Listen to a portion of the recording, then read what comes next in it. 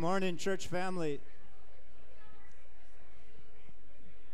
Sounds like y'all are having a really good time, and I hate to interrupt, but we're going to get started here. So if you would, stand to your feet, and we'll begin our worship service by praising God through song. Let's begin with a word of prayer. Lord, we thank you that you are here, that you promise where even 2 or 3 of us are gathered, that your presence is with us gathered. So we quiet our souls through the caffeine and sugar.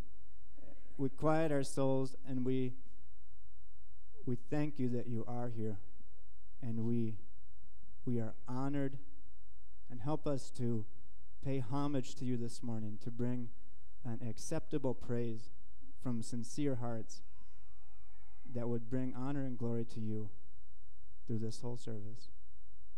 And it's in your name that we pray. Amen.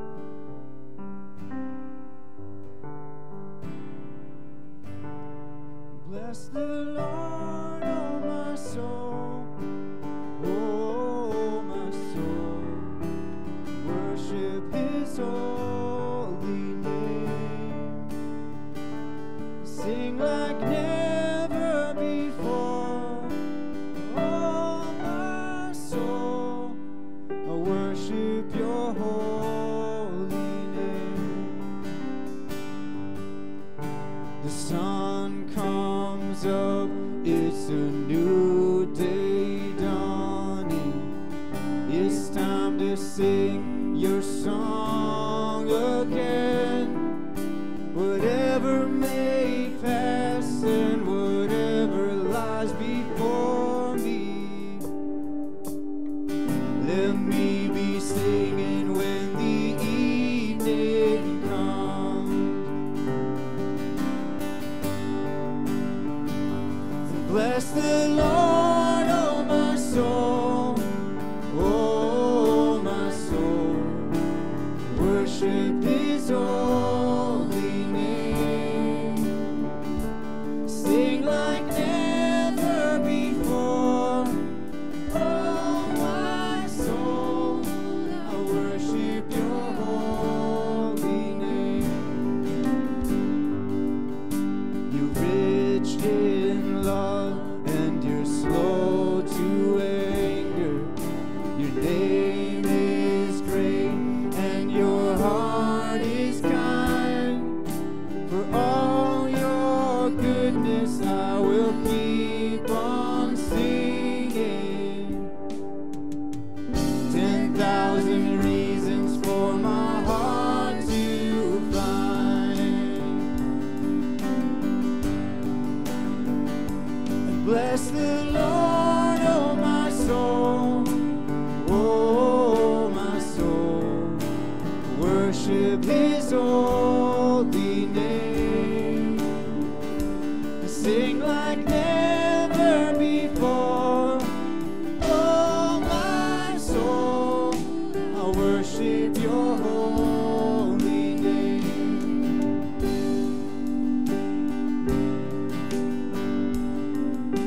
And on that day when my strength is failing, it draws near and my time has come, still my soul will sing your praise unending.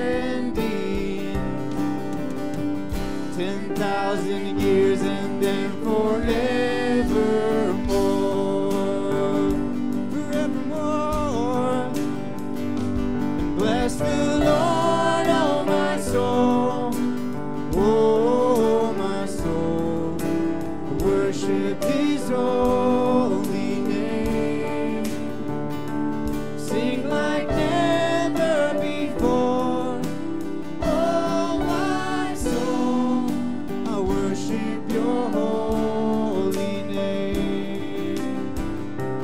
Bless the Lord, oh my soul.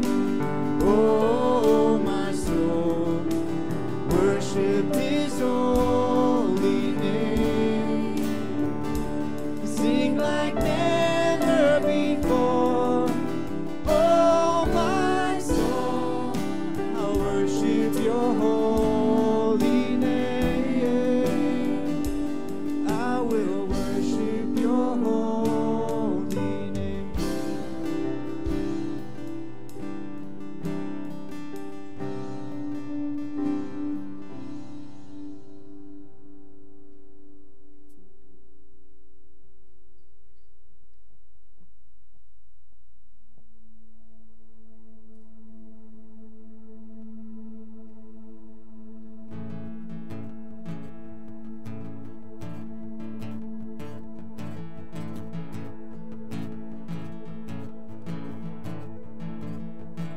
Through every battle, through every heartbreak, through every circumstance, I believe that you are my fortress. Oh, you are my portion. You are my hiding place. And I believe you are the way and the truth and the life. And I believe you are the way and the truth and the life. And I believe through every blessing, through every promise, through every breath I take. And I believe that you are provider. Oh, you are protector. You are the one I love. And I believe you are the way and the truth and the life. And I believe you are the way and the truth and the life. And I believe you are.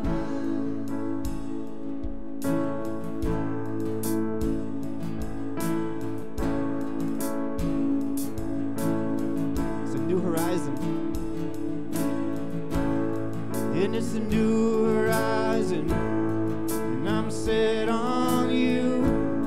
And you meet me here today with mercies that are new. All my fears and doubts, they can all come to, because they can't stay long when I'm here with you. And it's a new horizon, and I'm set on you. And you meet me here today with mercies that are new. Oh, all my fears and doubts, they can all come to, because they can't stay long when I believe you are the way and the truth and the life. And I believe you are the way and the truth and the life. And I believe you are.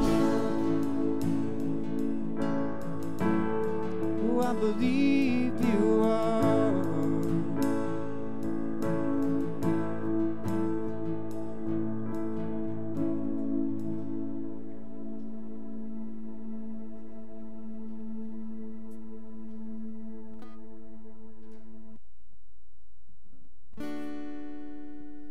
Come set your rule and reign in our hearts again.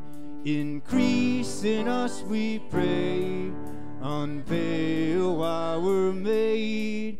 Come set our hearts to blaze with hope, like wildfire in our very souls. Holy Spirit, come, invade us now. We are your church, and we need your power in us. We seek your kingdom first.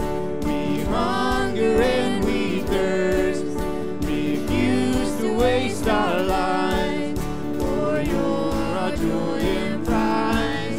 To see the captives' hearts released, the hurt, the sick, the poor at peace. We lay down our lives for heaven's cause.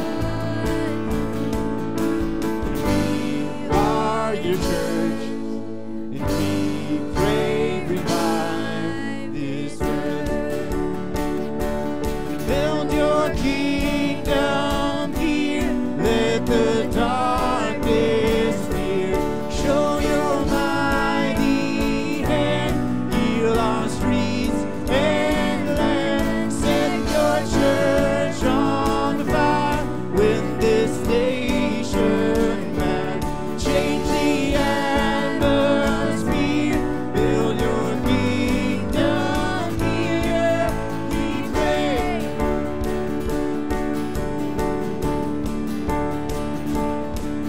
Unleash your kingdom's power, reaching the near and far. No force of hell can stop your beauty changing hearts. You made us for much more than this. Awake the kingdom seed in us. Fill us with the strength and love of Christ. We are your church, and we are the hope on earth.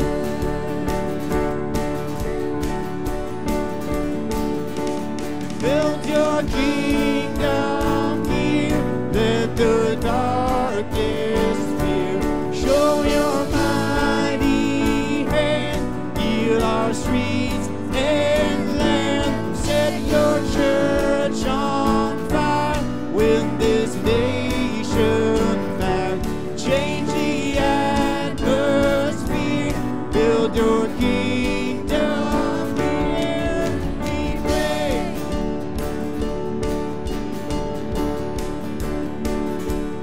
Build your kingdom here, let the darkness fear. Show your mighty hand, heal our streets and land. Set your church on fire, win this nation back. Change the atmosphere, build your kingdom here, we pray.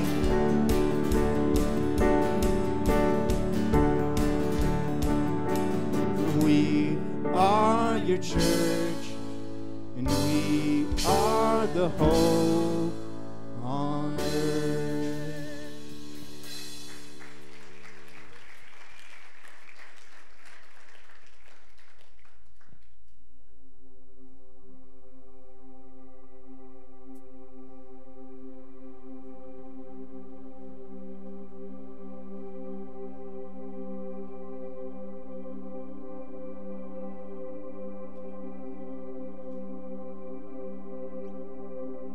I was reading a little bit about this. Happened to come across an article that talked about the writers of this song, and they were talking about how they wrote the song. And verse 2, they said that came out of Psalm 23, and that it's one sentence where it says you're leading by the green pastures and the still waters. It's the same sentence as through the valley, that the same shepherd that leads us through the green pastures and still waters in the good times is the same shepherd who also will lead us through valleys. And I just wanted to share that. I thought that was really neat thought.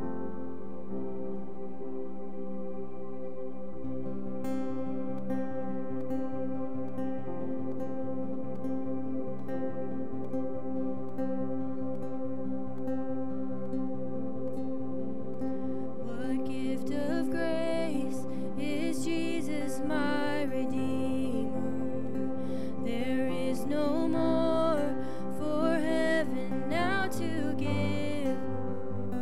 He is my joy, my righteousness and freedom, my steadfast love, my deep and boundless peace.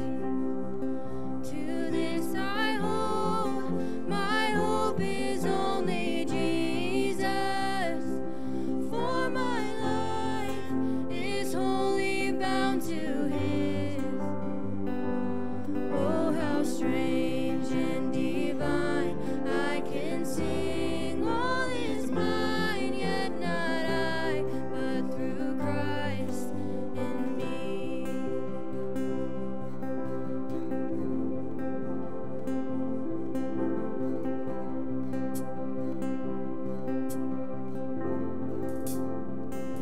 The night is dark, but I am not forsaken, for by my side the Savior He will save.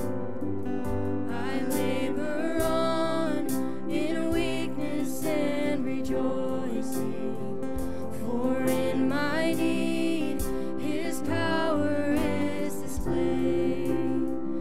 To this I hold, my shepherd will defend me. Through the deepest valley He will lead. Oh, the night has been won, and I shall overcome, yet not I, but through Christ in me.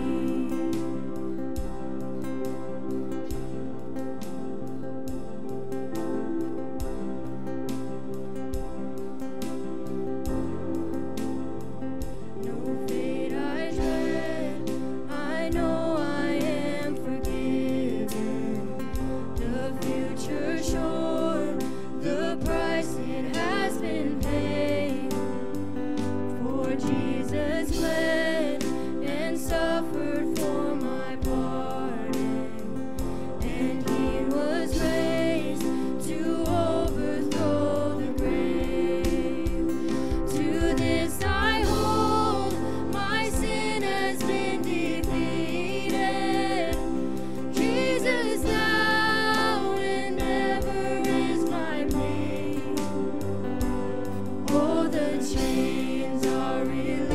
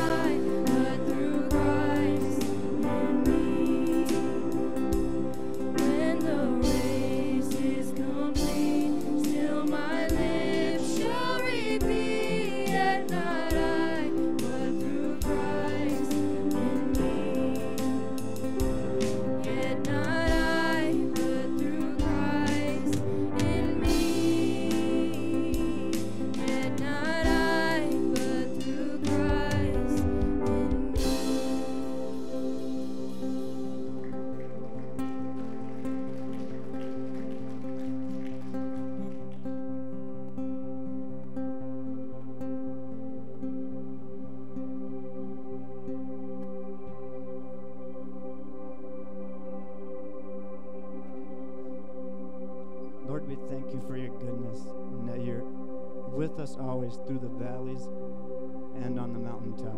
That no matter what circumstances we encounter, your promises always hold true. And even when we feel forgotten or overlooked, we are not. We are always seen by you. We're always loved by you. And we thank you for your radical goodness and mercy to us. Amen.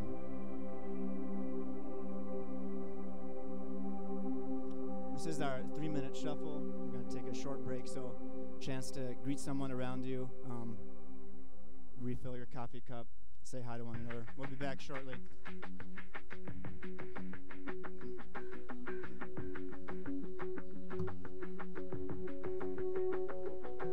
Let the glory of the Lord rise among us.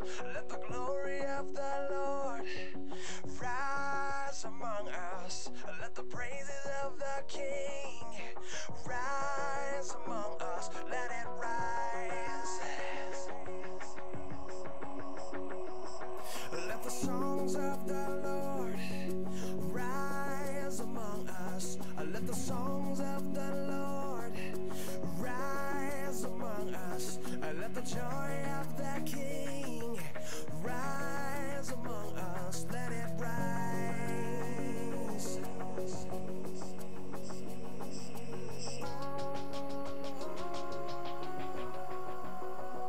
Let it rise.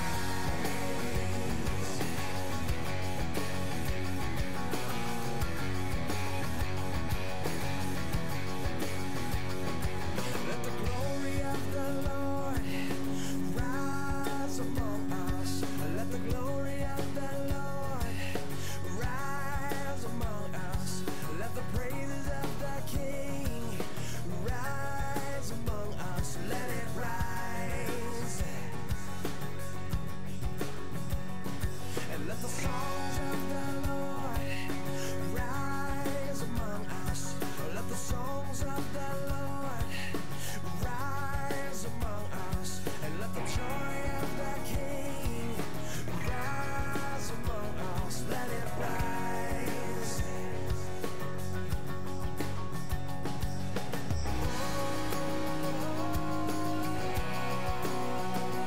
Let it rise.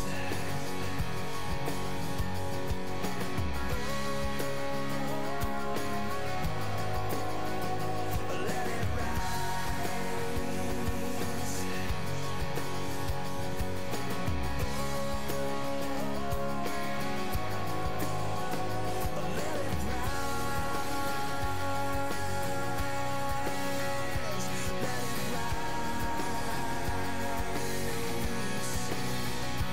Let it rise. Let it rise. Let it rise. Let it rise. Let the glory of the Lord rise among us. Let the glory of the Lord rise among us. And let the praises of the King rise among us. Let it rise. And let the songs of the Lord rise among us. And let the songs of the Lord rise among us. And let the joy of the King rise among us. Let it rise.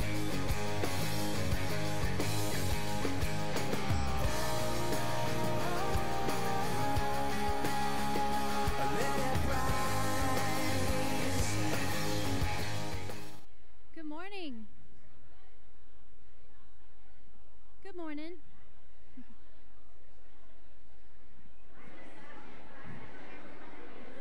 Good morning. Woohoo! All right, welcome to Element Church. Everybody's well caffeinated and sugared up. All right, I just have a few announcements. I'll be going through the In the Loop. If you have any questions about anything, they'll be on our social media and on our app and on our website, so you can't miss it. First, we have students. You have youth group this Wednesday from 7 to 9. That's for grades 6 through 12. Community groups are still happening. I know that a few are taking little breaks for like the summertime. So if you want to just touch base with your community group leader, and they'll be communicating that with you. We have Monday prayer tomorrow. So what that is we open up our church in the sanctuary from 6 a.m. to 6 p.m. You can come in anytime and pray, read your Bible, worship. There's always good worship music on that's nice and loud. So you can come in anytime and do that. And then just one little side note for our family.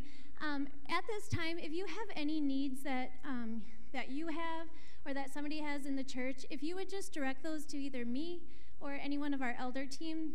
At this point, what we're trying to do is we're just trying to slowly have our pastor enter back in. So we just don't want him bombarded with all the different things when we know where we can direct those as well. So if you don't mind doing that, you can see me, you can shoot us an email, you can call the office. So that's just what we're asking to do at this time. So, Joe, I'll have you come up. We have a triple baby dedication today, so Joe's going to take that. So, here you go. I'd like to invite the Miller family to come up, Rob and Tiffany, along with their 3 daughters and any friends, family who would like to join them.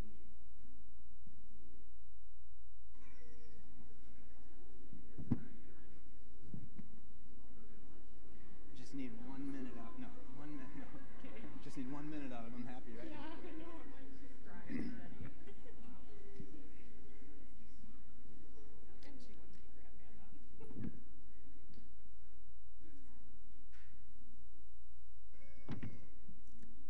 on. This is Rob and Tiffany Miller, and along with their 3 daughters, Reagan here in the front. And I know that it's Austin and Kennedy, but I'm not sure I can say which is which. This is Austin. That's Austin. And this is Kennedy. Okay. Kennedy might be on a short leash here. Yeah, she's teething, so. As I was thinking about dedicating these kids, I thought of Psalm 139 that says, "For you formed my inward parts. You knitted me together in my mother's womb. My frame was not hidden from you when I was being made in secret. Your eyes saw my unformed substance. In your book were written, every one of them, the days that were formed for me, when as yet there were none of them. How precious to me are your thoughts, O God, how vast is the sum of them." I think it's neat to think about how these lives, these kids of yours, that even before you knew that they were coming into the world, that these verses show that God was there forming them, putting them together, unformed substance before they even looked like a human, that he was there working, knitting them together into the fashion that he wanted to make them, the personalities, the looks, all those things. And so we praise God with you for these lives that he's given you.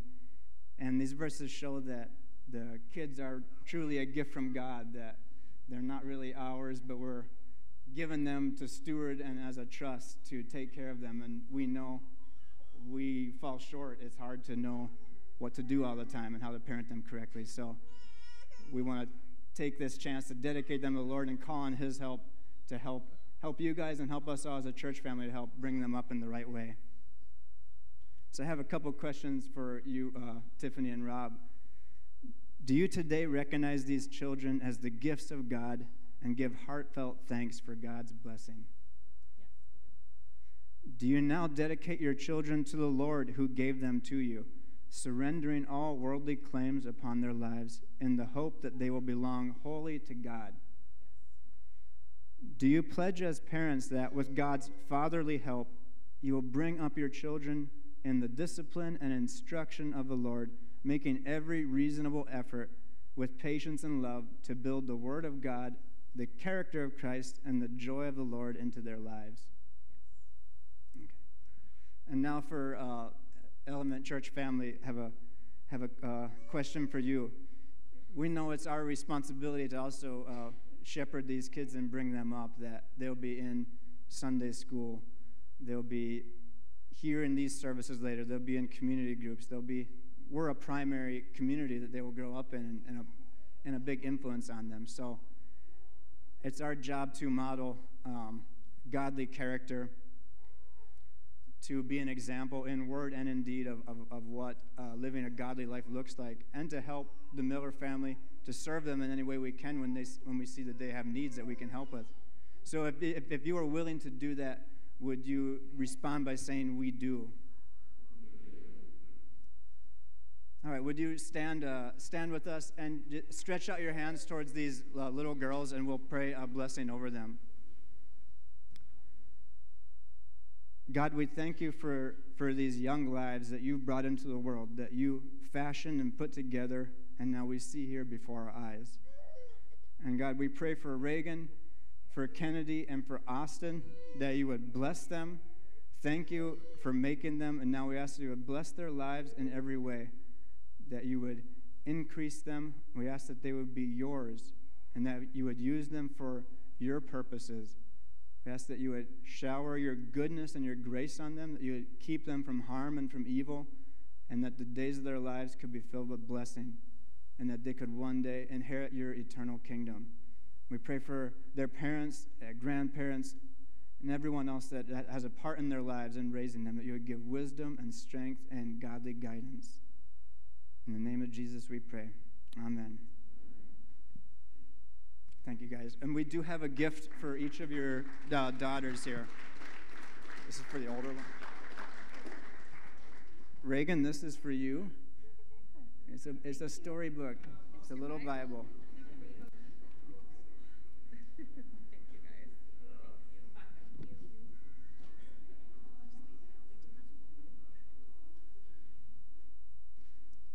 This time, would like to invite the elder team to come up.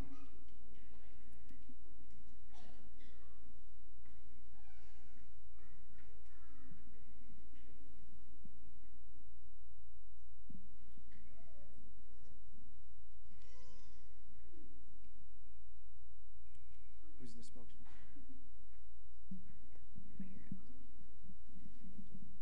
I'd like to invite Colin up, please.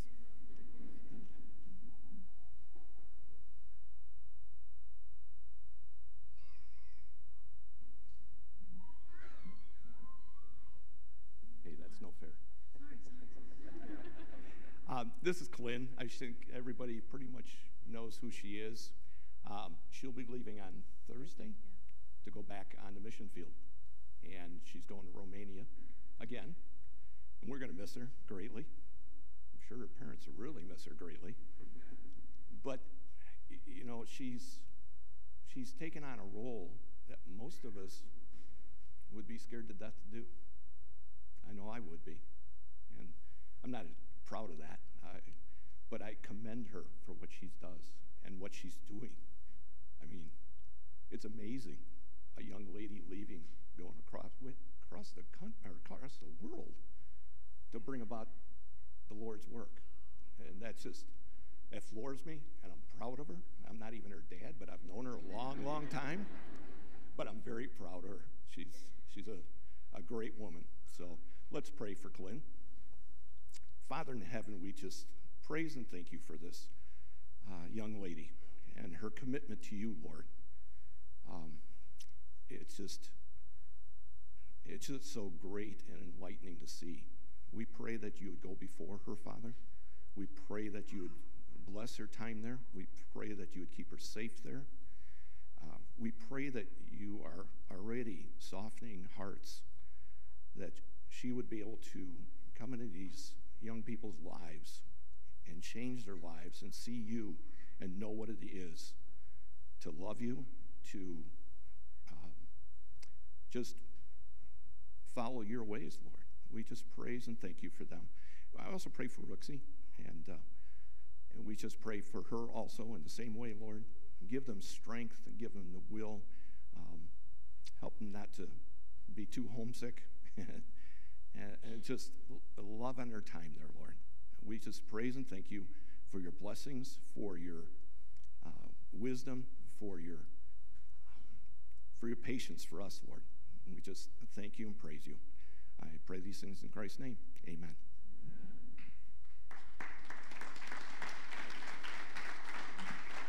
Amen.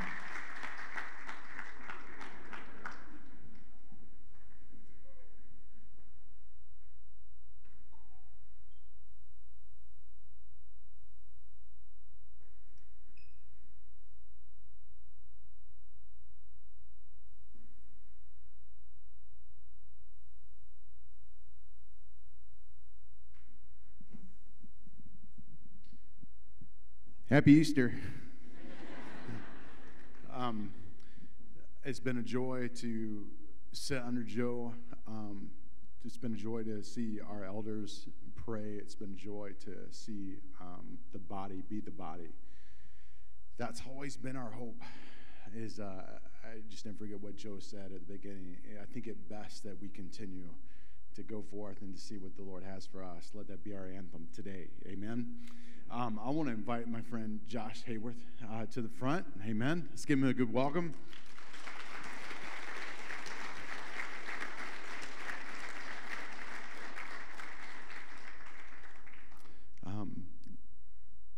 It's good to have guys like Josh and other men in the church who are willing to come in and share the gospel so that we continue to move forward and see what God has for us, see what God's going to do for us. Today, I hope that our hearts are open. I hope that you're ready, not just to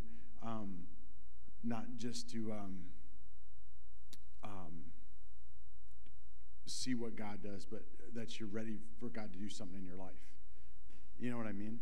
There's an expectation that we should all come with every week, that God do something in my life. Don't let me leave this place the same way I left out. Amen? Can we stretch our hand out to this brother and give him a prayer today and just encourage him? Father, we thank you for Josh. We thank you, God, for the word that you've birthed in him. We thank you, God, that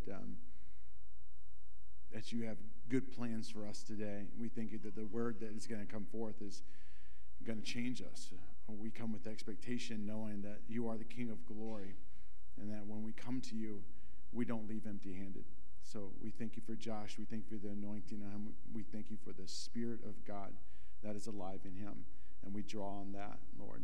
Encourage Josh. I pray that your Spirit would be like a blanket over him as he's up here, Lord, and as he proclaims the gospel, Lord, that he's reminded that he's among family and friends, that we just come to the table hungry, and we know that the Bible is our substance, that the gospel is our food. So we thank you for our friend who comes to help us to eat today, and that we would be full and changed. In Jesus' name, amen. Amen. Right. Got it. This contraption is new. You can hear me? I hope. It sounds like it's roaring. Thanks, Wade. I'm actually real glad to be up here. I'm tired of thinking about it, and I want to share it. So, last week I wasn't here, so I didn't really know what went down. And Wade had his episode on Saturday night, and the first automatic response when I heard it was like, I need the help. And I was like, I can call Wade and Carly, but probably not the best thing to do. So I called Mike Poppy, and because he's my my son's married into his family, so I know him. And so I talked to him, and he's like, no, you need to call one of the elders. I'm like, okay. Well, I know Mike Cantors. I've had history with him, so I'll call him and figure out that there's a need. I'm only a stone throw away from Wade, and he lives right down, the street from me. I thought, well, shoot, I can make mashed potatoes and bring it to him. And right away, Mike was like, oh, we need someone to preach. You can preach. And I'm like, what? So, I got home, and I was like, oh, Mike wants me to preach, Jess. And it's like, why would he think that? And it's like, don't you remember you preached back in that little Sealy church, and you were the youth pastor? And I'm like, oh, yeah, that's why Mike thought that. So, Wade, here's your mashed potatoes.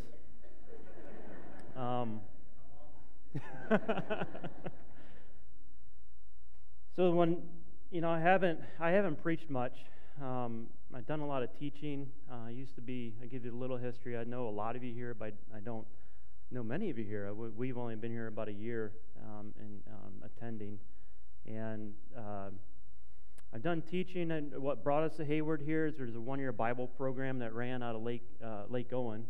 Some of you might know about it in the gymnastics camp up there called Wisconsin Wilderness Campus. And I was called to be a part of that program. I went to that program, and so I was called to come back to Wisconsin, which I love. I grew up in Indiana. I had no desire to be in cornfields. I wanted to be in the woods.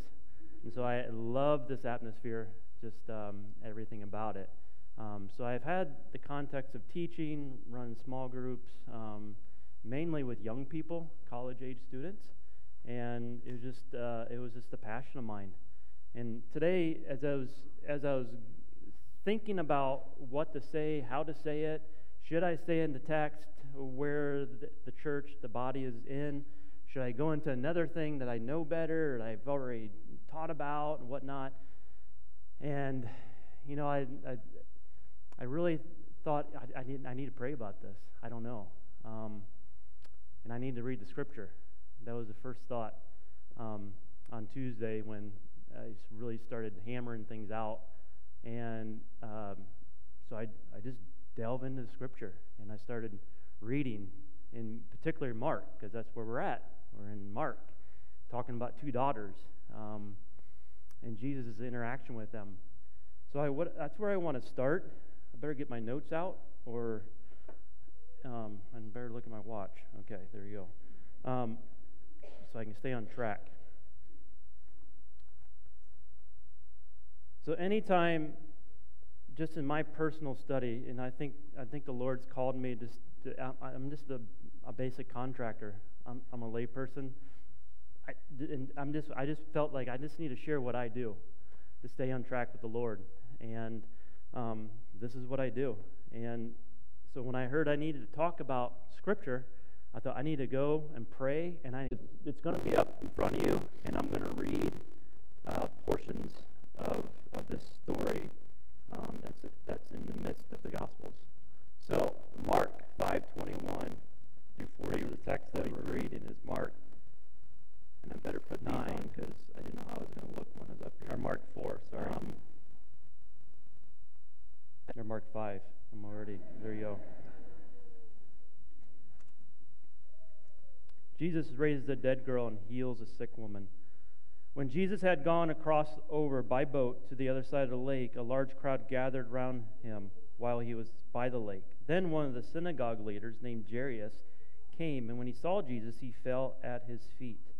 He pleaded earnestly with him, "My little daughter is dying. Please come and put your hands on her so that she will be healed and live." Jesus went with him. A large crowd followed and pressed around him, and a woman was there who had been subject to bleeding for 12 years.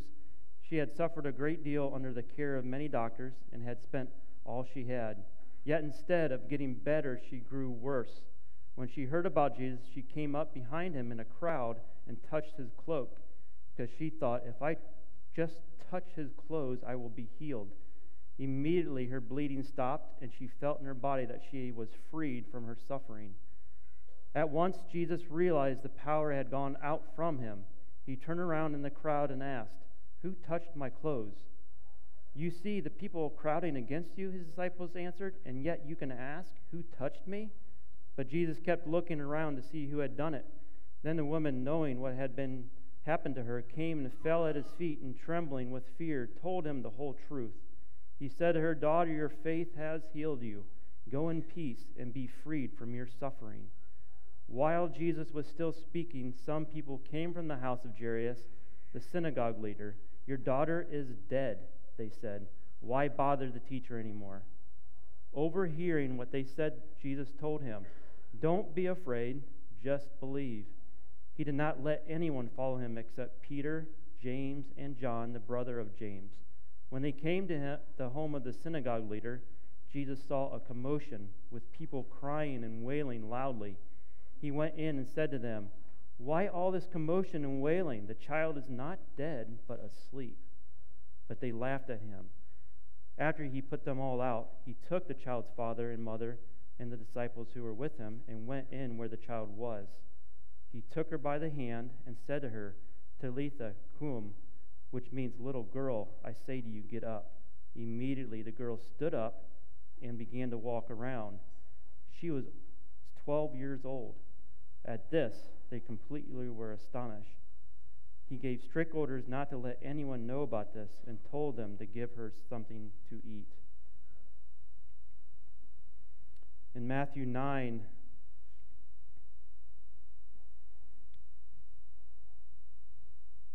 18 through 23. While he was saying this, again, sounds like I'm repeating myself.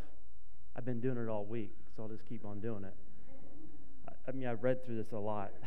So anyhow, so you're just going to have to bear with me. While he was saying this, a synagogue leader came and knelt before him and said, "My daughter has just died, but come and put your hand on her, and she will live." Jesus got up and went with him and said to his disciples. Just then a woman who had been subject to bleeding for 12 years came up behind him and touched the edge of his cloak. She said to herself, "If only I can touch his cloak, I will be healed." Jesus turned and saw her.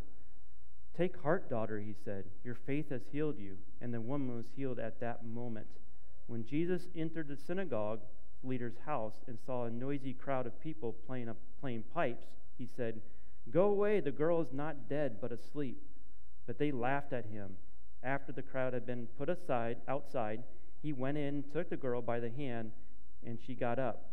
News of this spread all around that region. There's another account in Luke. Matthew's actually the shortest account. And there's another account in Luke which is very similar to Mark's account. And so we read those three accounts, and I read and I prayed and I read, and I was like, "Oh, Lord, where do you want me to go with this one?" There's a lot of stuff in here to go with. The first title of my message, which I scrapped, was called "The Two Daughters," because there's two daughters involved in the story, and Joe shared last week about the first daughter, the daughter of the bleeding, and she came in behind Jesus, and there's so much symbolism there, and so much like, wow, an unclean woman coming to touch Jesus, that's not done in that time. So there's so much stuff there, and then you have a synagogue leader who is supposed to be clean, right, and does everything right according to the system, is coming in front of Jesus and demands for his daughter, comes on intercession, and tells Jesus basically, "Come to my house," instead of going behind Jesus. So there's so much there, and Joe shared some of that already, which is just great stuff that we can just pick at and think about and apply to our own lives. But I decided not to go there because I was like, all right, Joe talked about it a little bit. I wasn't there, but I did listen to his message, and I was like, all right, I'm not gonna do that. So the second idea I had was, and forgive me if I don't cuss that much, but I said, really what it should be is the hell with death. And I say that because the story here ends with resurrection. Jesus is moving towards his own resurrection. I firmly believe that Jesus was moving in a way that he was doing these miracles for a reason and for a purpose, and everything he said was for a purpose. And he conquered death. And so I was like, oh, this is good stuff. We can talk about death here and how Jesus conquered it, because this is what it's about. This is about Jesus conquering sin and death, and he's doing it in a physical way, and now he's going to do it in a spiritual way, in his spiritual resurrection, in a different way. Jesus came back with a spiritual body, not a resurrected body, physical body. I thought, oh, I could do that. And then I started studying that. I was like, I better let Wade handle that one. And I was getting really off on rabbit trails, and everyone would be sleeping by the time I was done. So I was there on Wednesday or Thursday going, oh, what, Lord, what do you want me to speak about? And I really want to stick in this text because it's really starting to bother me, and it's really starting to speak to me. And so as I was praying, the one thing that stood out is, as I kept rereading and rereading this, the thing that stuck out the most was Jesus was on a mission. He was moving with impact. I mean, he was on fire. I don't know how to tell you. If you read through the Gospels, he had 30 years of his life, and he was, he did a certain thing that we don't know much about, really. But in the last 3 years of his life, we have 4 different accounts on it: Matthew, Mark, Luke, and John. So, yeah. So we have these accounts, and it's just 3 years of his life. And so we come to the middle of this time where Jesus is going back and forth on these lakes, and he's, people are, people are meeting him before he even gets off the boat. I don't know how they did that. They didn't have texting and phone calls and stuff. I don't know if the boats were racing ahead of him and telling the people he's coming. The disciples weren't rowing fast enough. I don't know what was going on, but he was stepping on land, and people were just there waiting for him to speak and heal and touch them and change their lives. And as I thought about that, I'm like, how did he do that? I know he is God, right? But he was also human. How did this human man do this? And so it brought me back to my own personal story, and I don't typically like to get up and talk about a text and bring my personal life into it, but the Lord just kept wrestling with me this week, going, Josh, it's time for you to share a little bit. So here I'm going to share a little bit. So Jesus was on mission. And there was a point in my life, I grew up in a Christian home. I have beautiful parents. Get me all worked up. This is why I didn't want to share about it, because it really hits hard at home. So if you're praying for me, just pray that I can actually talk during this message. So anyhow, there's a point in my life. Parents are awesome. My dad's a youth pastor. My dad's an associate pastor. I knew everything. And I did a real good job of faking it, I'd put it that way. And I was probably considered the leader of my youth group, but I was not following the Lord as a disciple. I was into sports. I was into everything that you would do in high school. And, I had a relationship I should not have been in. My parents thought I was doing one thing, and I was doing another thing. I was lying to them. I don't even want to get into details about it. That's not what this point is about. Main point was that I was not on mission. And it came to a point in my life where I had to leave my parents. I went to college. And there was a point in my life when someone asked me to go on a canoe trip.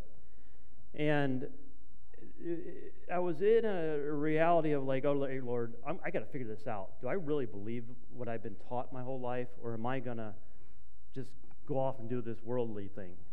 And that was just my thinking. And so this guy invited me on this canoe trip, and he said, because I wanted to do this summer camp thing, and he said, no, you need to go on this canoe trip first. Like, okay, I love canoeing. I'm from Indiana. I would love to experience this whole canoe thing. And so, I went on this trip, and the Lord met me there. It's a long story. If you want to hear my full testimony, you're going to have to call me up and go for a cup of coffee. But what happened on that canoe trip? God met me. That's all I can say, is that a spiritual light came on, and I repented, and I did a full 180 in my life. A full 180 included going back home, changing colleges, changing friend groups, saying, changing a relationship I was not right, hurting people, doing things that I don't even know how I did it, because the Spirit of God was working in my life.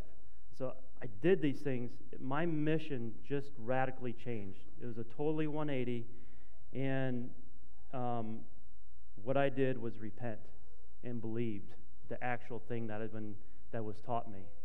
So parents, if you have a child that you feel like not getting it, believe me, it works. Because when I looked at my parents' life, that's what did it. I looked at their life and said, they really believe this stuff. And it changed my life. And then once I got a hold of it, I had it up here. I knew all the answers. I told my testimony to people. They believed me, but it wasn't here yet. I hadn't experienced a transformation yet. So that was the beginning. There's a whole lot there, but that was the beginning of my mission. As Jesus was on mission, all of a sudden I started experiencing the same mission. And so in 2 Corinthians, I don't know if that can be up here. It's a passage that I on this canoe trip came to light, and I just want to read it because it's kind of my go-to when I get down or things start really getting hard. At the end, I was actually on this canoe trip. I was plunked on an island for 7 hours, and people were working on me. And this is the passage that we had to read. Therefore, we do not lose heart, though outwardly we are wasting away, yet inwardly we are being renewed day by day. For our light and momentary troubles are achieving for us an eternal glory that far outweighs them all. So fix our eyes not on what is seen, but on what is unseen. Since what is seen is temporary, but what is unseen is eternal. When I read that, and all of a sudden it just became a light switch in my head, basically it said, I'm wasting away. I'm going to die. Even that age, I think I was 19 at that time. I was like, I am not living for the Lord. I better get this right because it's going to go quick. And now I stand up in front of you. It's at age 50. I'm 49, but might as well be 50.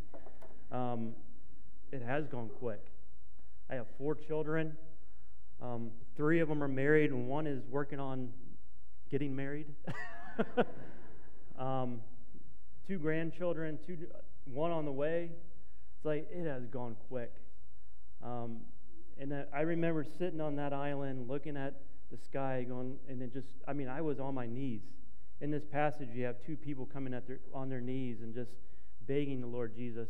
I was on my knees at that point, just crying, Lord, I'm so sorry for wasting my life, for all the opportunities I had to share Jesus with people, and here I am, so selfish. And so I was on my knees at that point, and this passage just clearly states that there's 2 forces going at it, the seen and the unseen things in life. And I was just basically living for the seen things and not for the unseen.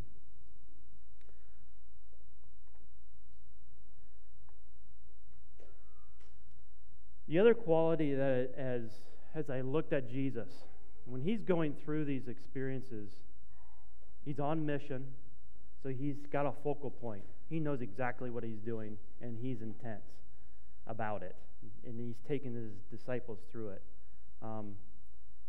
And in Mark 1:35, I just want to read this one passage.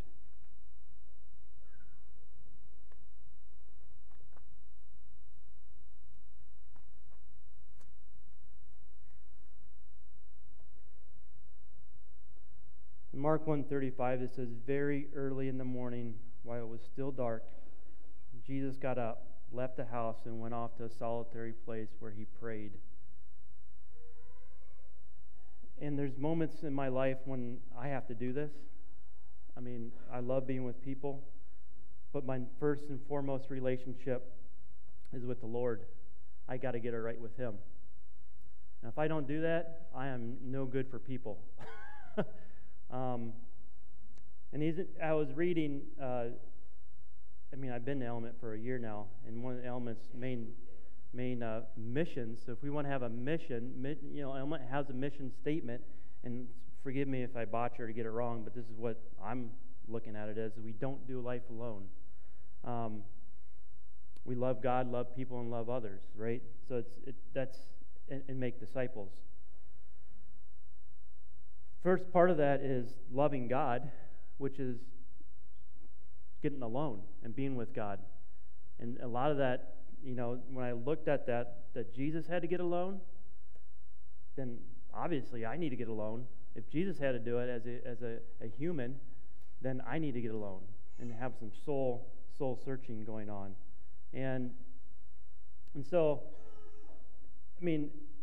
when Jesus was going through these events, you wonder, how was this stuff automatic? And so I'm reading through this one event of the healings, the statements that he said, the interactions that he said. A woman kind of tugs on him, feels the power going out. It's like, what's going on here? Everything's automatic. It's not even a thought. Jesus says, hold on, Jairus, I need to have another conversation here. And these conversations are coming out of his head. It's like, where does this all come from? Well, one is his time alone with the Father. He's in right relationship with the Father. He doesn't have sin bearing him down. And so there's just a number of things there. So it's what I want to really share today is that we have to take care of these things. We have to take care of our relationship with the Father, and we also have to take care of our relationship with others, and we have to, and we have to go out and do as Jesus did. And so you have to find your quiet place. I wrote some points down. I'll keep coming back to them because they say only 5% of what I say is going to be caught anyhow. So I'll just keep restating things. You have to have a mission. You got to have a quiet place where you reconnect with the Father and remind yourself of the mission. That's what I do. Maybe I'm telling you to do that, but that's just what I do. And then the third point is you got to take action. You just can't do that and not do anything, right? You got to do something with that. And as a believer, those who have walked this journey, have walked this faith, you just can't hold it in. It's got to come out. It just started oozing. It's there, right? So it's like, I got to do something. As Jesus was walking and as people were tugging him, as he's, I was just reading this story, it's like coming out of a concert and like, you remember you're doing that, it's like you're just kind of walking like this, and it's like, how am I going to get out of here? And people are just smashing against him, and even the disciples said, how did you know someone tugged on you? It's like, I just felt the power go out of me. And then he was even talking about, he's coming from a demon-possessed thing. It's just like, there's so much going on that he had to be on mission, and he had to have a quiet time with his Father to get her to recalibrate his thoughts. But Jesus took action. And so a verse or a passage that I pray, I guess, in my mind every morning in my quiet time, because my quiet time pretty much consists of the morning. I get up 5:30, 6 o'clock, and sometimes I read, sometimes I pray. I really work hard not to think about work. I just have moments of silence and solitude and just being able to let the Lord just fill me and just of what my day should look like. And one of the prayers that I say is in Galatians, and this is something that a mentor of mine back when I was in 19 or 20 kind of taught me, or just kind of, he didn't even teach me, he just kind of read the text to me, and I was like, oh, that's good. And it just stuck with me. So it's in Galatians. So if you have a Bible, it's not going to be up there. I don't think I gave this to anybody. But it's right here. You just got to find it. And I have to find it. It's even harder to find stuff when you're up here. So in Galatians 5,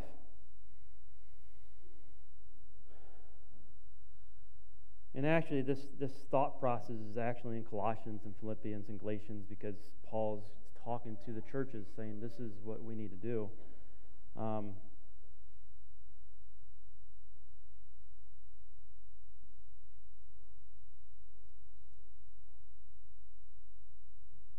Is this what?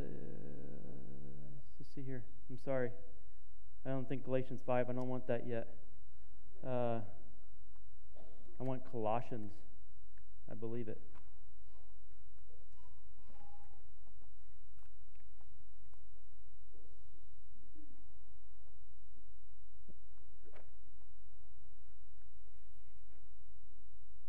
Don't worry, I'll find myself.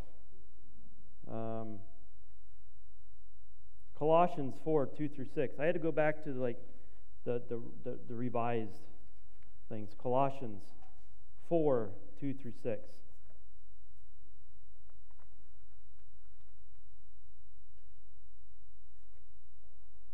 Colossians 4, 2 through 6. Paul is talking to the church here. He says, devote yourselves to prayer, being watchful and thankful, and pray for us, that God may open a door for our message, so that we may proclaim the mystery of Christ, for which I am in chains. Pray that I may proclaim it clearly as I should. Be wise in the way you act towards outsiders, and make the most of every opportunity. Let your conversation be always full of grace, seasoned with salt, so you may know how to answer everyone. There's 3 things in here that really just hits me hard. One is that we need to be praying for opportunities to share the gospel. And because he says that right there. He says that, and he says, pray for us too, that God may open a door for our message. The second thing is that we may proclaim the mystery of Christ for which I am changed.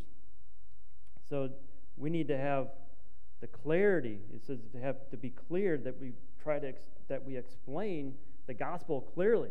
So this message, but in order to do that, you better know your mission.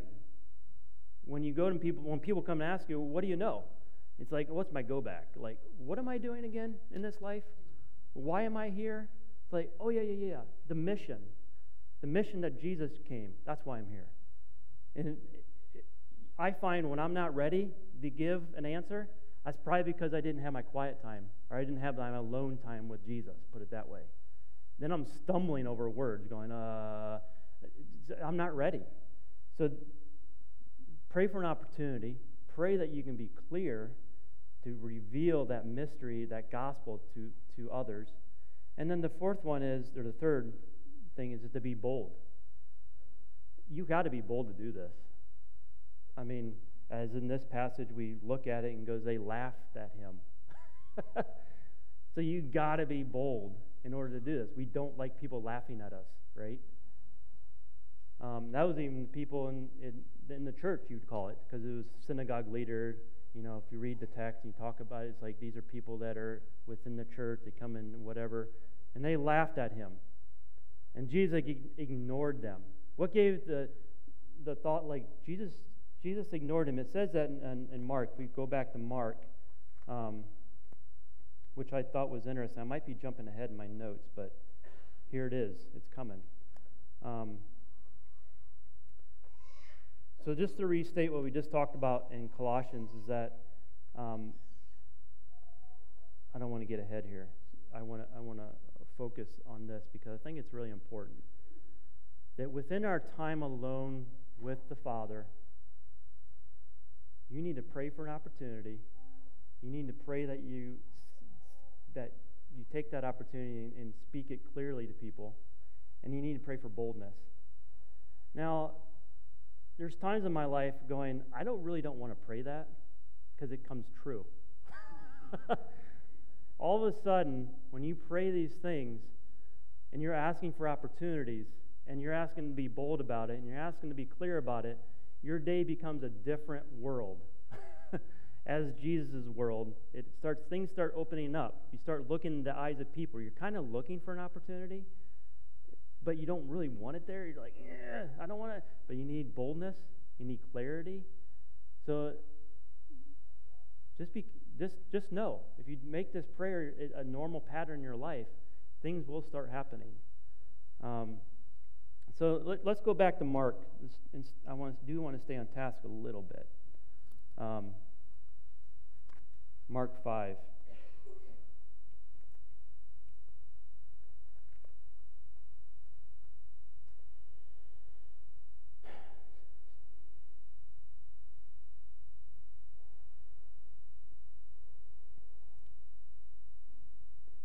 So the one phrase I just couldn't get past in this whole passage, and I wanted to get past it, to be honest with you. I didn't want to talk about it. It says, overhearing what they said, Jesus told them, don't be afraid, just believe.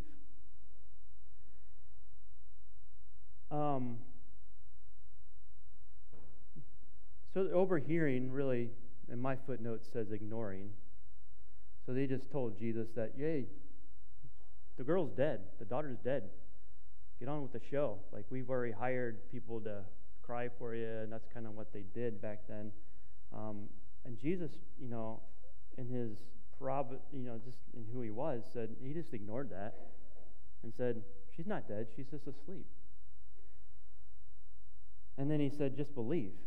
He said, it's like, I just couldn't get past it. Don't be afraid, just believe. And so I really struggled with that one. You'll find out why. I struggle with it because in my personal life, that there's things that happen that really bring you back to your mission. that make you get alone with the Father and remind yourself what we're here for and what's going on. And so the thing that really, I guess it's hard to share. You can see that I'm stumbling and don't want to share what I want to, that you're going, what's he going to share? There's 3 moments in my life, besides my moment of conversion, that really stand out. The first one was when Aaliyah was born. She's going, oh, great, he's going to talk about me. Don't worry, you didn't remember anything of it. I was 19, or I guess I was 20 at that time, and I was young in my faith. I'd already had this conversion of like, all right, I'm on mission.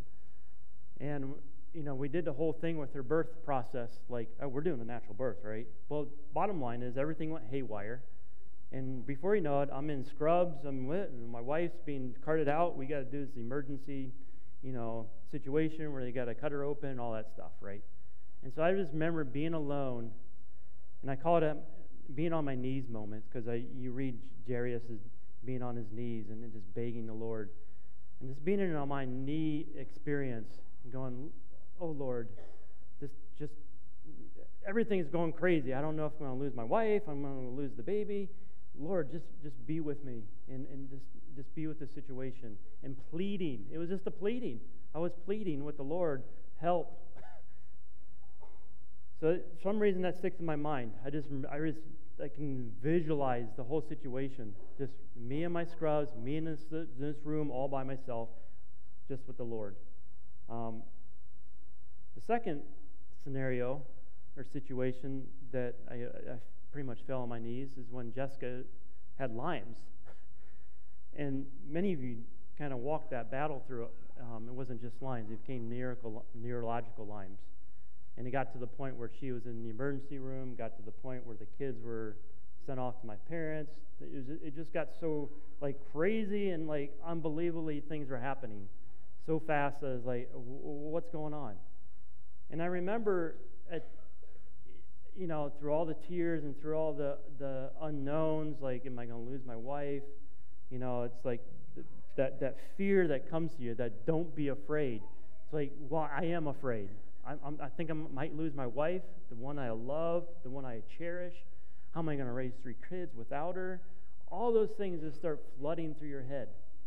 And then you just believe, okay, Lord, but I came to a moment in that, literally, I think I was on my knees at a point there, and I was crying and just not knowing what to do. And it was a moment of relent, of going, it's okay. I'm not okay, but it's okay. And the Lord's got this. And just believe. And I just had to believe. Through those moments, what I've learned, and through reading this text again and as a reminder, is that the Lord has given us heaven. It's not something that's for me, I don't know what you think, it's not something that's on the clouds. It's not something that I can't wait until this world's over with so we can go to heaven. It's been given here and now. The song, the Kingdom Come song, it's we build our church, and in our church, what does it say? We are the church, and we are the hope on earth. We are the hope. We can give heaven to people. The title that I really wanted to give this one was "Give Them Heaven, Not Hell."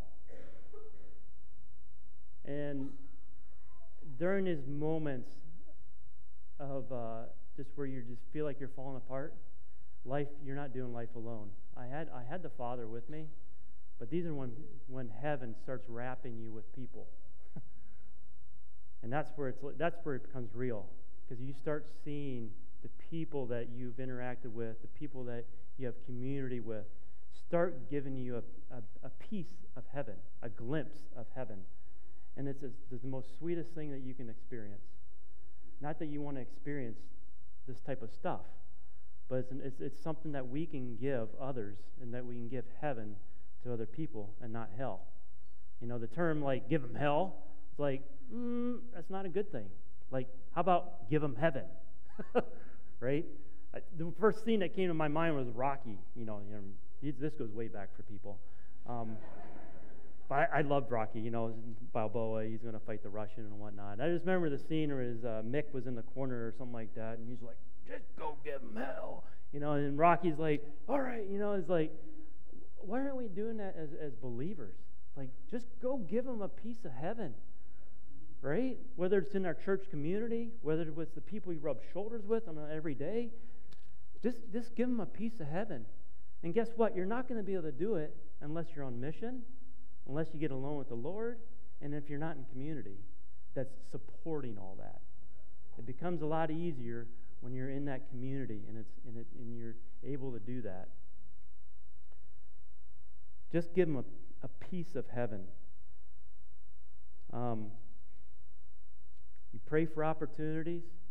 You pray that it can be clear, and you pray for boldness that you can share that piece of heaven with people that surround you, that are hurting every day. Even as I was praying this week and going through this passage, it's I don't know. I was meeting up with a tile guy, and boy, he was just limping in. And hope this tile guy's not listening. He probably knows who I am.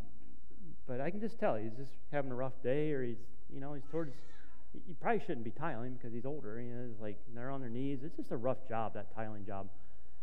You can just sense that he's hurting. And I just remember thinking, Josh, just give him a piece of heaven. Just be a light to his world. Just give him a smile. Just give him like time. Hey, is there anything I can do for you? Is everything all right? Just give him. I'm not telling you that nothing miraculous happened. I didn't lead him to the Lord or anything. I just wanted to give him a little piece, and I wanted to give him an opportunity maybe to share, like, hey, I'm just really struggling. And if he would have said that, I would have been ready because I was looking for that opportunity.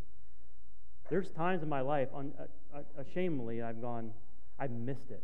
I don't know if there's times in your guys' life, but I've walked away and gone, I just missed an opportunity. And you know why I missed it? Because I forgot my mission.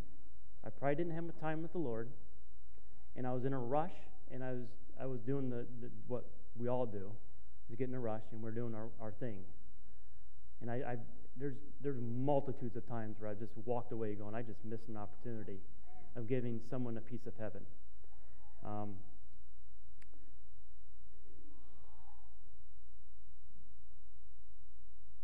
So the third time that I fell on my knees is just recently, and I had to ask my wife, like, how much can I share about this, because it's real, is that within the past 2 or 3 years, we went through 3 weddings, and we had her father die, and Jessica's dad.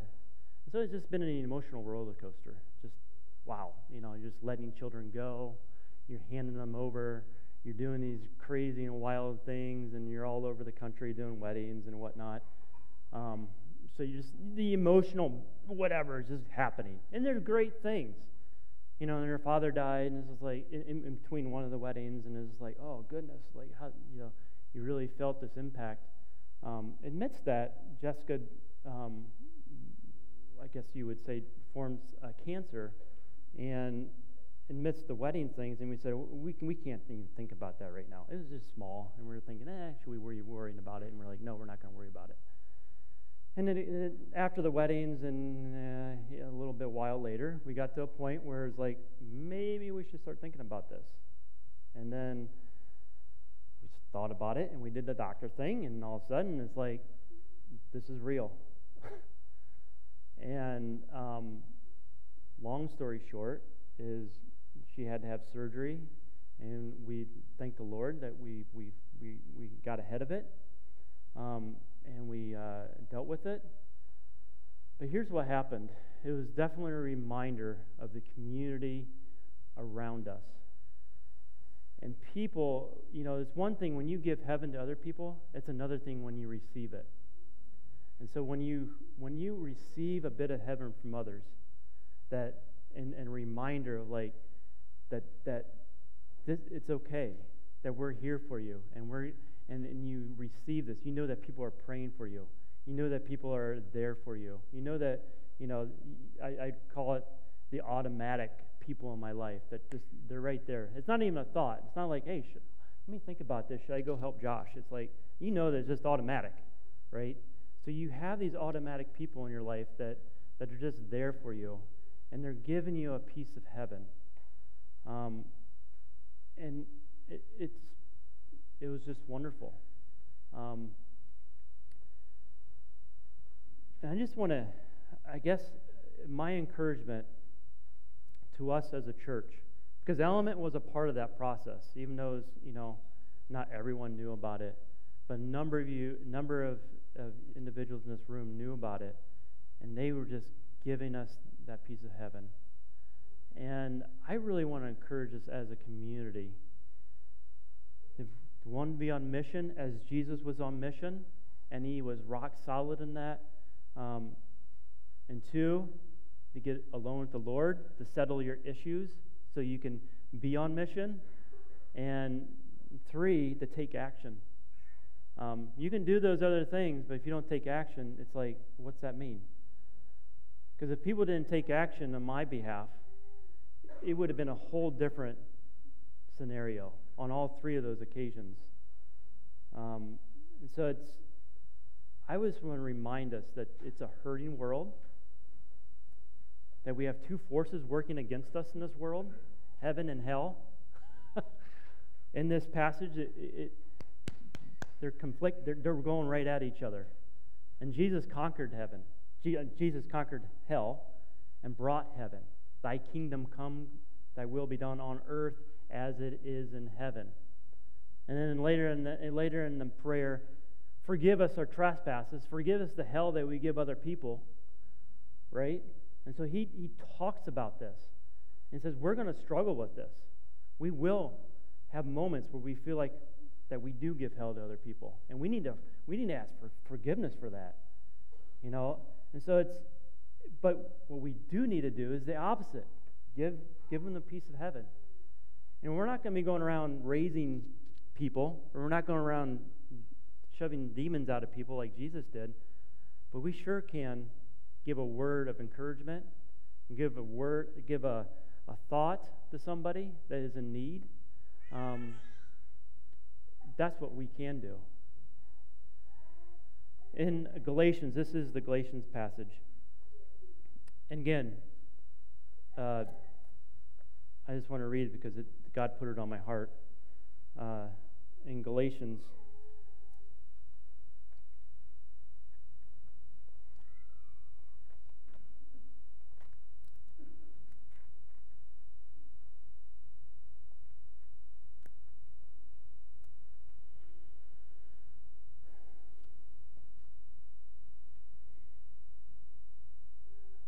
it talks about what the characteristics of hell are, and then it talks about what the characteristics of heaven are. The acts of the flesh are obvious: sexual immorality, impurity, debauchery, idolatry, witchcraft, hatred, discord.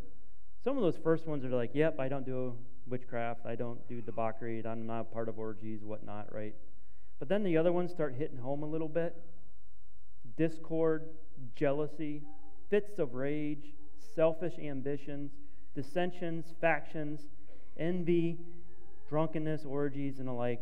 I warn you, as I did before, that those who live like this will not inherit the kingdom of God.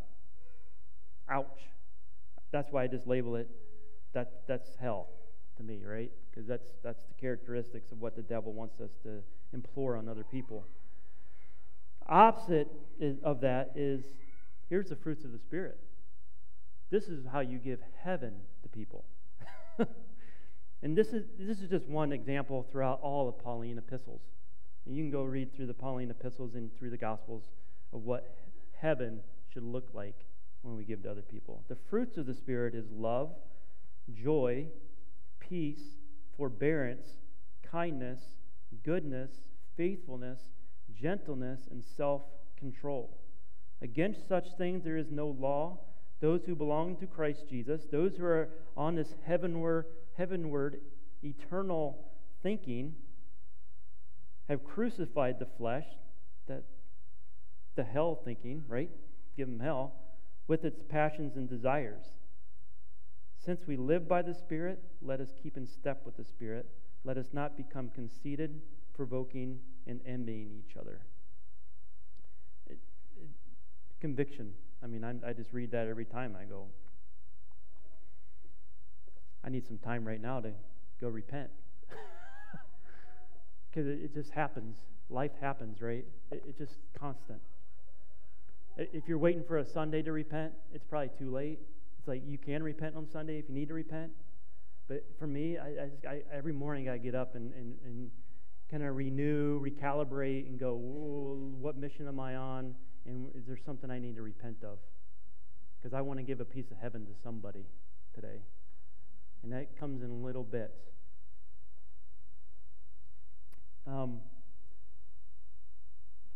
So just in ending, the 5% that I want you to catch is give a piece of heaven to someone this week. How do you do that? You pray.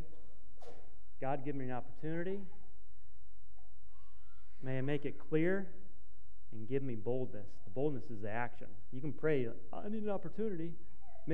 Help me to make it clear. You can have everything in your head right, but if that third one's not there, give me boldness to take the step of faith, to say the word I need to say, or to go back, get out of the car, and go, you know what, I think God was telling me to go talk to that person. Get out of your car and go talk to that person. That's the boldness. That's the courage that you need to have to say that. Pick up the phone, do the text. There's so many modes of operandum you can do it now. You don't have, whatever. But if anything you catch, I just pray that the Spirit of God will lead and direct you to give a piece of heaven to someone this week. In whatever capacity that looks like. Because we all have it. We all have that ability to do that. Because we have the Spirit. Jesus didn't just leave us. He left us the Holy Spirit to interact with, to accomplish these things. That's why heaven is now. It's happening. And it has a little mix of whatever in it, because hell is happening at the same time. And we will be glorified, and we will be a part of that. That's what we have to combat. That's the wrestling that we have to deal with. And that's what we have to repent of daily. So I can just pray, again, the 5% is to give heaven to someone this week. Give them a glimpse of that. As you give glimpses of that, they might see a difference of like, I want to be a part of that. Heaven given. Heaven giving, right? So I thank you for the opportunity. I didn't say that at the beginning of the week. As I was wrestling with the Holy Spirit, as I was wrestling with God, I was in the muck trying to figure out what I was going to say. But I do thank you for the opportunity, because it has grown me spiritually and has given me more light into how I need to live my life. So, thank you.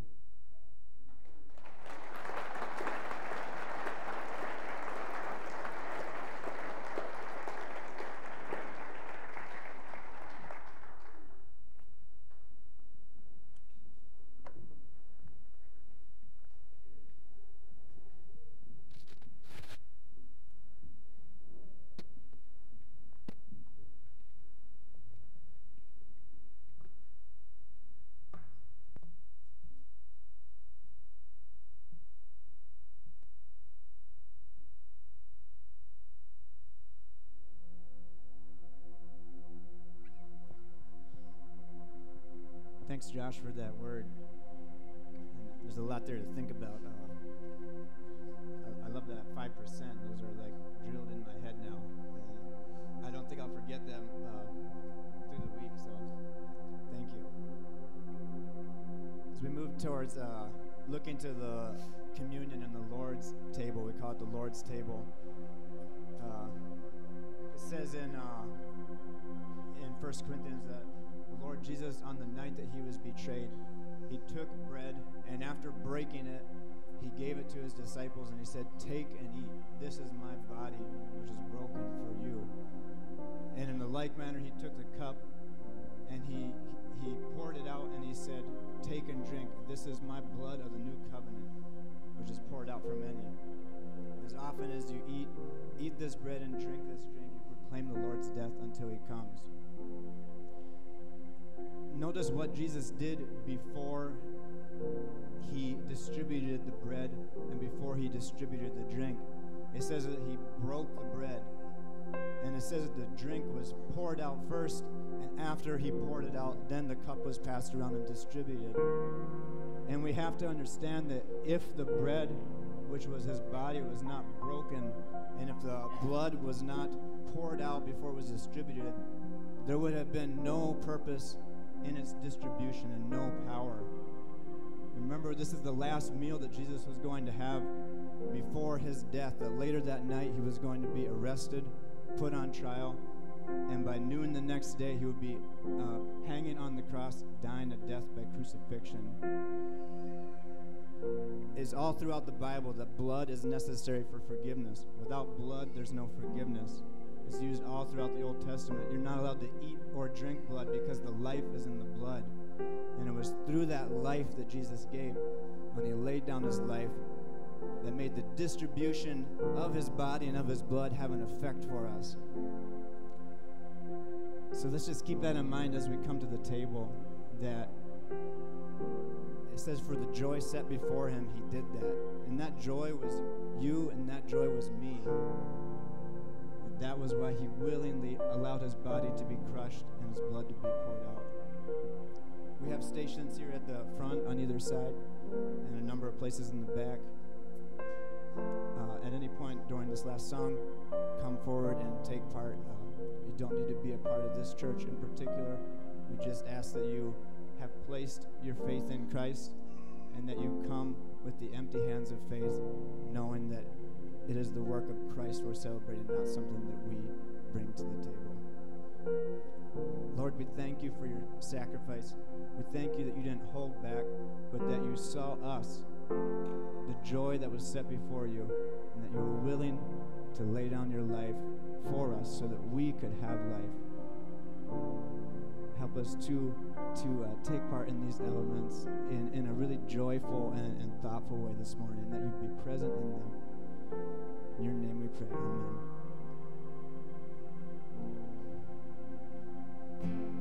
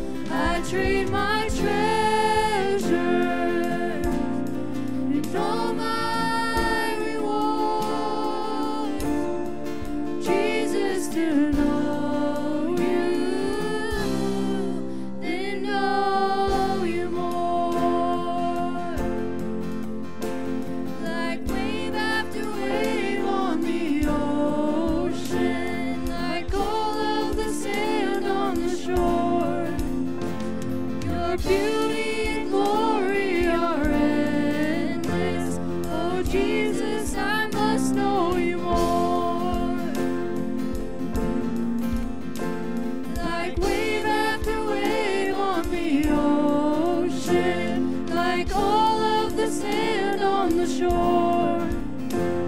Your beauty and glory are endless.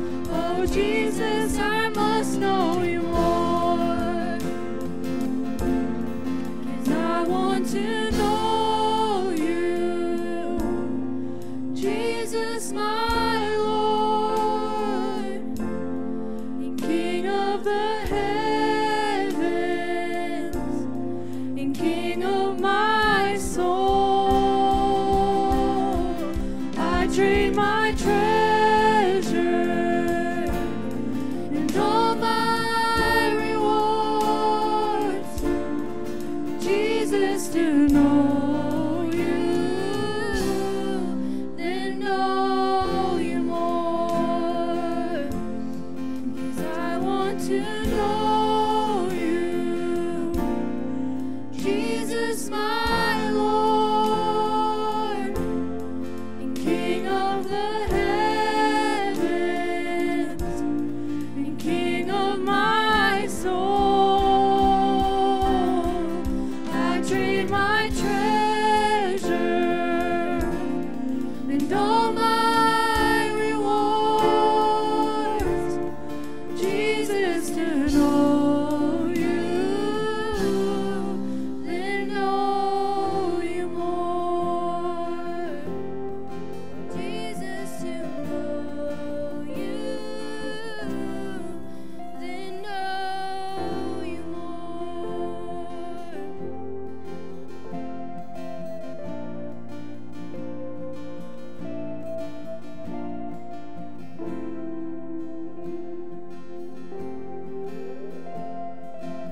Amen. Man, let's lift our hand towards heaven. Father, we thank you that you've called us to more than just sitting in a chair on a Sunday. That you've called us towards a mission to live like you, to actually dare to put the things that we hear about who you are and about your disciples, that we would actually dare to try them out. God, would we live on mission today, tomorrow, at the job site, with our families. God, that we would not find time, but God, we would make time for you. Lord, that we would spend that time, like Josh said, either quietly seeking your face or talking to you or reading the word, whatever it is, that we would make time for you and that we would not. Lord, let our days run us, but let us run our days. And we thank you that as we live on mission, as we find time with you, Lord, that there are people in our sphere that we'll come in contact with that need to hear about heaven, need to see heaven, and Lord, that you've called us to do just that. So Lord, let's not give them hell this week, but Lord, let us give our communities, our school, our friends, our neighbors, let us give them heaven. We thank you for all that you've done for us. As we go forward now, we thank you that your spirit cloaks us like a sheet, like a warm blanket, and we have nothing to fear. Lord, that we have the fruit of the Spirit, that we're born into new life, and that we go forth with a mission to glorify you and to make you famous and make you known in Jesus' name. Amen. Amen. Hey, I want to tell you just real quick, thank you so much for praying for me and my wife. I'm good. I'm a little slower, which from what I hear, is probably a lot of you guys are thankful for that. I speak a little slower, which again, I've heard that. Awesome. We might be able to understand you more. So thank you so much for being a blessing. I want to thank Joe. I want to thank Josh. I want to thank the worship team, Morgan. My friend, let me tell you something. If the body of Christ is about one person, let's shut it down. Let's burn it to the ground. Let's start over. I'm not deaf. I still hear. Let's shut it down. Let's burn it to the ground. Let's start over. It's about the kingdom of God. Heaven is too good. Hell is too hot. Eternity is a long time. It's time for us to go make it famous this week. Go do that this week. Amen. Remember what Josh said. Go do that this week. Next week, we're going to hear from Kyle Courtwright. He leads the community group. Be praying for him this week. If you've been praying for Josh,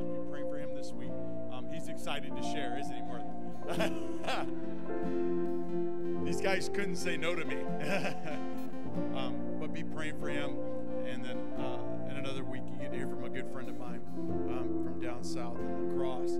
But this is what the body of Christ is about. This is what it's about. Go, make God known, make him famous. Love you guys. Have a great week.